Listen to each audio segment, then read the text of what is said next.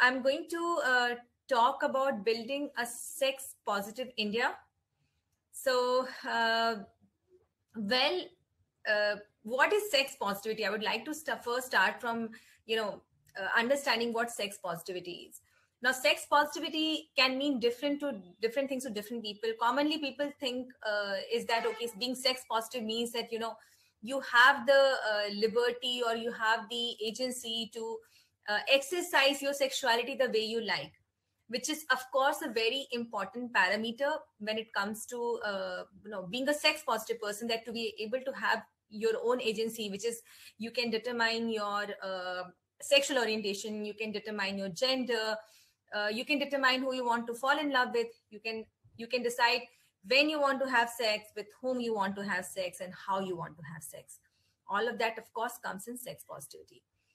Having said that, sex positivity also goes beyond these decisions, is having a philosophy about my sexuality, that what is my sexuality, how do I define my sexuality for myself. That is being called as a sex positive person, because I know myself sexually. Now, sexually doesn't mean just a set of mechanical acts. Sexuality, as I just said, that is a philosophy which determines everything that we do, everything that we think, and everything we want. And you might say, oh, how sexuality is related to food, or how sexuality is related to career. And I'm going to give you an example. So it is proven that food and sex stimulate similar hormones. Okay, a good chocolate and an orgasm gives the same kind of a result, because they actually release happy hormones, which is endorphins and serotonin. So is the stress release. Like having a good chocolate, having a bar of chocolate can lower down the stress, and so does the orgasm. So food and sex is related. Now, career, well, it is seen in my own practice that people who are sexually inhibited, even in the workspace, there is something that just stops them. So you may have endless leadership programs, you may have leadership development programs, but if the person attending those programs is still sexually shy or sexually inhibited, or even worse, sex negative, that is not going to make them the leader they want to be. Because if you are not in touch with your own sexuality, if you're disconnected with your sexuality, if you think that sexuality is something that you go in the room, shed your clothes, do something, and then just get dressed and pretend that nothing has happened in that dark room, that is not sexuality. So this is where inclusion of conversations on sexuality is so necessary in mainstream platforms like this. So being a sex positive person means to be able to understand one's sexuality and to be able to exercise that sexuality, whatever it means to the person. Now, building a sex positive India where we talk about a society, well, this momentum has just, kind of grown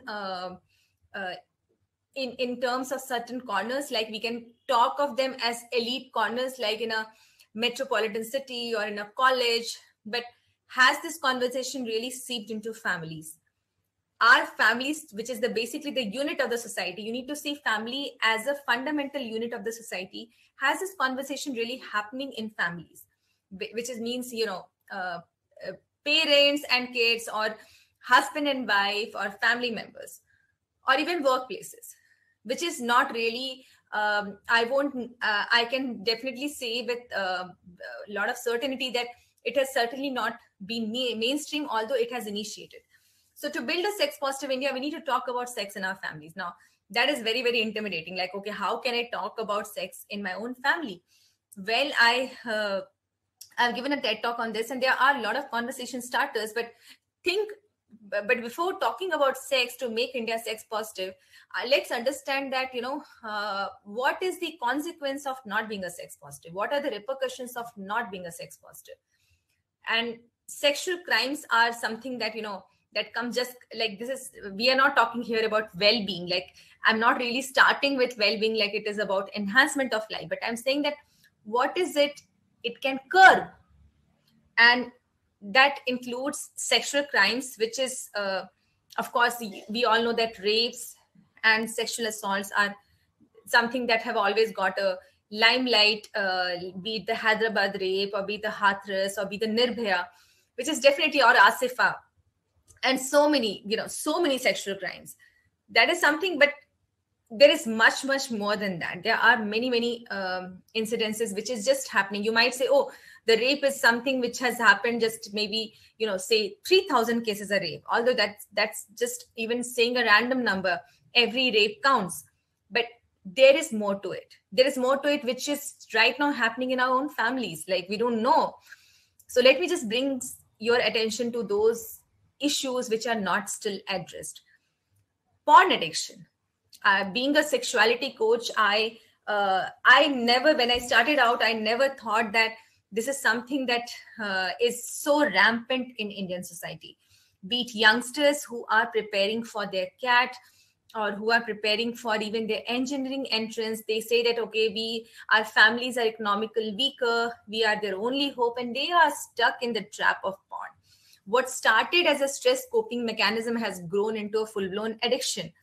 And neither there are experts qualified who talk about sex, because again, the sex is not just a stigma for general population, but even from the medical community, or even the teachers, or the experts who you really want to take the help from. So there is a lack of access, even in terms of seeking help and seeking interventions. So that leaves them with no option. Even if they want to do something about it, there is no one to reach out for. They can't discuss in their families that I am addicted to porn. You can still say for a moment that I'm addicted to smoke, or I'm addicted to alcohol, or I'm addicted to food. Like, food addiction is so common. We talk about comfort food. Like, I hear stories where they say, oh, we just kind of had this burger or pizza when we are stressed. No one minds that. But everyone would mind if I say, oh, you know what, I just watched that porn film because I was stressed. That is the stigma that you have attached to sex versus vis-a-vis other kind of addictions. And that makes it even more complicated and difficult to, seek help, because there's so much of shame, stigma, and secrecy. So I think I would like to quote Dr. Benny Brown here. She is she's a TED speaker, and she said that if you put shame in a petri dish, you need silence, secrecy, and judgment to create a culture of shame. Like, we, being a science student, you would know what a culture means. Like, you actually go in a lab and you make a culture of, microorganisms. So if there has to be a culture of shame, it needs 3 ingredients: silence, then secrecy, and judgment. We need a lot of empathy so that people who are affected by sex negative culture can come out and can talk about their stories. This is where we will raise and sensitize people. So porn addiction is one of the cases. Then sexually transmitted diseases. So I get, like, for example, not many people know that oral herpes is a lifelong condition and it can be transmitted by kissing. So there is a class of STDs, that is sexually transmitted diseases and infections, which can be transmitted by kissing, and it is extremely common. Like, STI is something you really cannot prevent. One cannot really prevent if one is very sexually active and one has had more than one partner. There is a very high chance that one can get contracted. Now, if one get contracted with oral herpes, which is a lifelong condition, it is something which is very common. It is not life-threatening, but I get stories from people who say that, there is so much of stigma around them once they disclose it. So even in the general category of diseases, people having sexually transmitted diseases are seen as something that, you need to kind of just create that discrimination. This is again a misconsequence of a sex negative culture. Hookup is seen as something where, I'm not talking about all kinds of hookups, but certain kinds of hookups where people take hookup as a coping mechanism.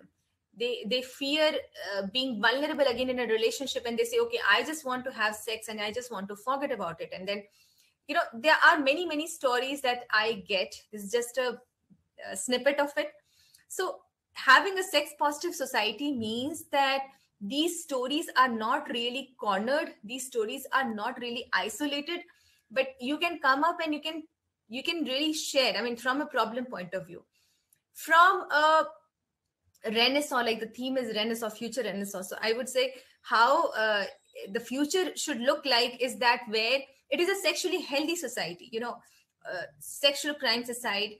uh, when a daughter is attaining puberty, or when a boy is attaining puberty, they should not feel ashamed about their genitals. They should not be questioning about, okay, what is happening to my body. They should be able to talk freely to their parents or family members about the questions they have when they see a movie. Like, for example, my son, so he asked me, like, he asked me about that he saw certain thing in the movie and said, okay, how does the baby come out? That was the question. Okay, how does the baby come out? And I told him that there is a seed in the papa's body, there is a seed in the mummy's body, and these seeds come together and they meet. And he asked me, how do they come together? So I told him, like, because he's 8, so it's an age appropriate information also. So they come close and they hug, and there is a certain way that their bodies meet. And so children are not really interested in the technicalities. Okay, so not, and imagine if I was not sexually informed, I would say, like, no, don't think about it, this wrong, why are you asking these kind of weird questions, or worst, even that babies are God's gift, or we got it from you, we got you from hospital, or we got you from the temple. I mean, you are just creating ignorance and shame in a child's mind because of these answers. So the shame is not in the child's mind, but the shame is in our mind. So we need to really work on this, and that is how, by making an effort and having conversations like this, is how we are going to break the barrier. Yeah, thank you.